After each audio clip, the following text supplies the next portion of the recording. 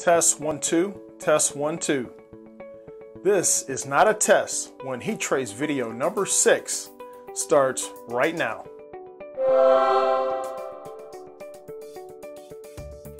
Hello, Deshaun again here from the Dell Prentice Company, and believe it or not, this is heat trace video number 6, and this is our final one in our heat trace series. Hopefully you enjoyed all of the videos that we've done so far. When I first started these videos, I imagined that each video would be around 5 minutes. The first video was about 7 minutes, and then they increased after that. I think the last one was about over 20 minutes long. So hopefully we can accomplish that with this video, but I'm not making any promises. So for this video, we're going to be talking about heat trace testing procedures and warranties. So before we get into heat trace testing, we must first look at a very important topic. That is the heat trace installation manual.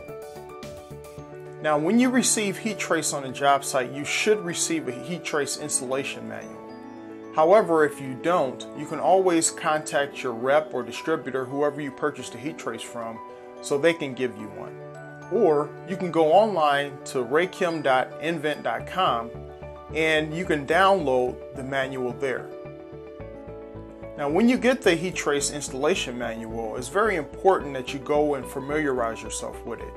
They have a lot of important topics on there, such as how to store the heat trace cable, how do you mount the heat trace on the actual pipe itself. Do you do it at 4 o'clock and 8 o'clock, or do you do it at 6 o'clock and 12 o'clock? Also, if you need to spiral the cable, it shows you how to spiral the cable as well. For other topics that it covers is how to install heat trace around valves, flanges, and also how to do a service loop. It's important also to know how to install heat trace around bends such as 90s. And finally, it has an actual maximum circuit length chart in the actual manual itself.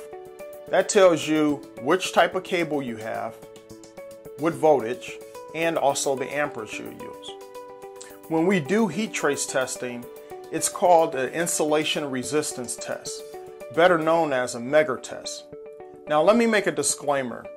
When you do a Megger test should be performed by a qualified electrician or a technician that's very qualified to do this. Most of the time, the installers are qualified electricians. However, sometimes that's not the case. So just be cognizant of that.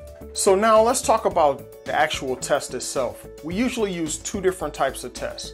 We have a test A and also a test B. Test A, for self-regulating heat trace, you want to put your two bus wires together. You'll take your black lead from your Megger and put that on your two bus wires. You're going to take your ground braid from your heat trace cable and put that on your red lead of your Megger. You test this at 500, 1000, and also 2500 volts. And you want to wait at least a minute before you de-energize the test.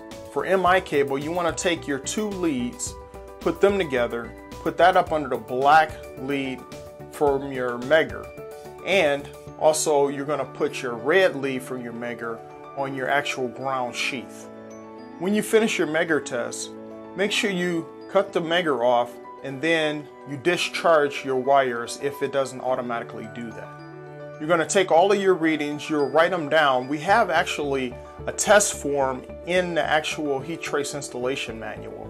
So you could write your totals there, and then you want to save those for your next step. But before I get to that step, let's talk about test B. For test B, what you want to do is measure between your ground braid and also the pipe. So I'll take the black lead from the Megger and put it on the ground braid of the heat trace cable. Next, if I have a pipe strap, what I'll do is I'll put the red lead on the pipe strap that's attached to the actual pipe. And I'll take those readings at 500, 1000, and also 2500 for self-regulating cable. And when you finish that, your testing part is complete. Now let's get into the warranty. Invent or Raychem has a 2-year standard warranty on all of its parts, components, and also heat trace cable, and that's from the date of purchase. Other manufacturers, it's a little difficult to determine, but usually what I see is about a year warranty. I'm sure you can get an extended warranty, but it's not necessarily published. Now for nVent, we have an extended 10-year warranty on the cable only. So in the case of a failure, nVent will replace your cable when you do this next step. The next step is you go on nVent's website. Up under extended warranty, you register all of your information and you submit it, and they'll send you an email with the number for the warranty. Now it's very important that you keep track of this number because that's the only way they'll be able to reference it in the future. And that's simply it. That's your 10-year warranty. Now before I leave this point, I do want to mention that we do have a 20-year extended warranty for our roof and gutter rim products. So you do the same thing. You go on, you register, they'll send you that number, you keep that number, and it's as simple as that.